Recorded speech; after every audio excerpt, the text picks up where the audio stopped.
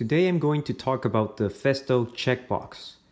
This is a compact inspection system that will allow you to determine if parts that you're fitting into a system are in the correct orientation or if they are the correct parts.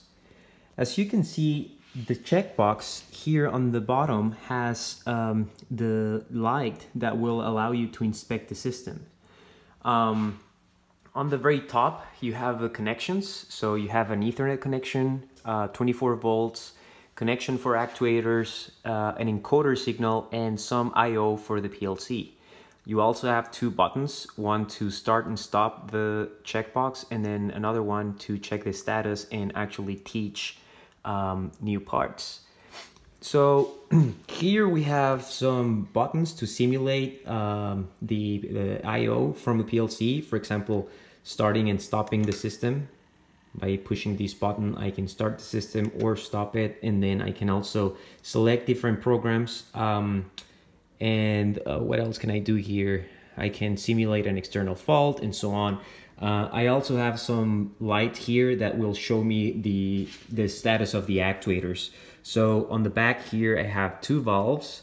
Some of these valves are used for rejects. So for example, the actuator number 3 will switch on green whenever the part is good. That means that the part goes through, right? The actuator number 2 is a red light. That means that one of the valves is gonna switch on, and right now I don't have any air connected here, but if I did have air, I will have air going through one of these channels here, right? To reject the part at a certain position. Let's say that I have a chute here where the part is rejected. The actuator number 1 means that the part is correct, it's just not on the correct orientation. So it's the right part, it's just not on the right orientation. So maybe here on some other part, I have another chute which will return the part to the origin where it's coming from. So as you can imagine here on the left, well, here I have a conveyor, right? A small conveyor. So you can see I just started it. Here on the left, you can imagine that this will be the input from, let's say, a bowl feeder or some sort of fitting system like that. It goes through the inspection system, through the checkbox, and then it exits through here and it fits whatever system you're working with. The checkbox is this one. You can find it on the website as CHB-C-N.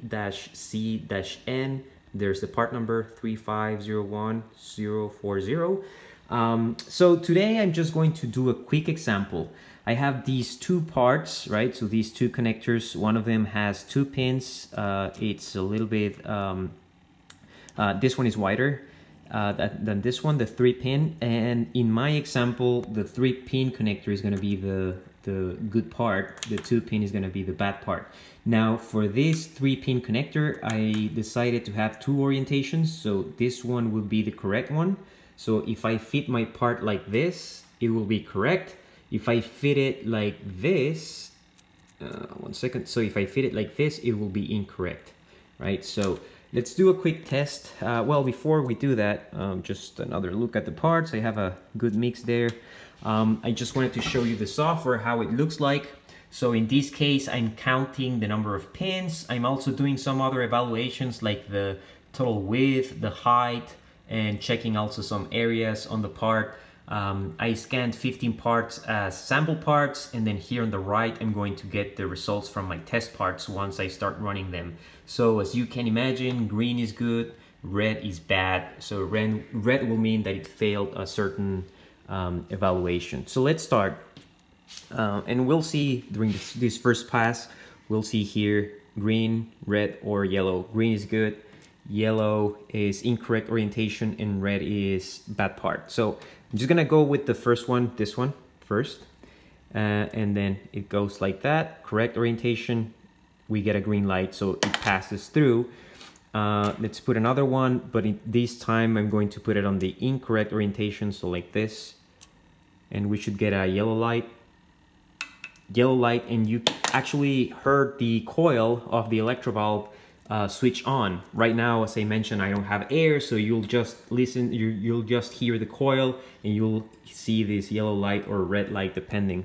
Now I'm going to pass a completely incorrect part. So this one with 2 pins goes through and I should get a red light, and I also heard the coil. Let's pass another 2 pin, red light. And if we go back here, we see, okay, that last part, number 4, it's a red, and then we see that it just counted 2 pins there. So let's pass a good part. So good part goes in, green light, no coil on the valve, so it's good.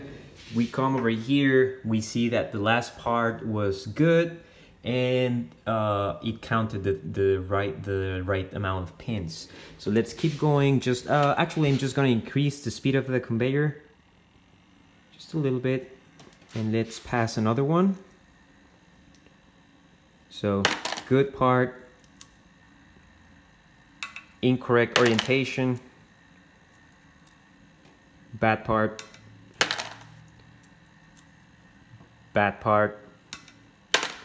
Just gonna increase the speed of the conveyor a little bit more, and I'm just gonna pass one other part, green, and just an extra good part goes through, green.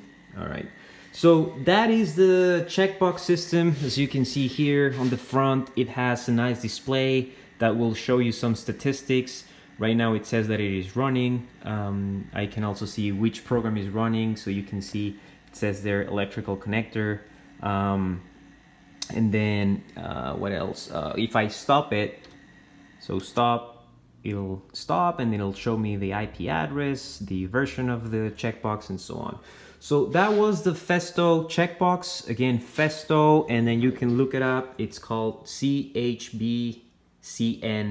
This system is perfect for bowl fitters. It will guarantee that you're working with the correct parts. Thank you.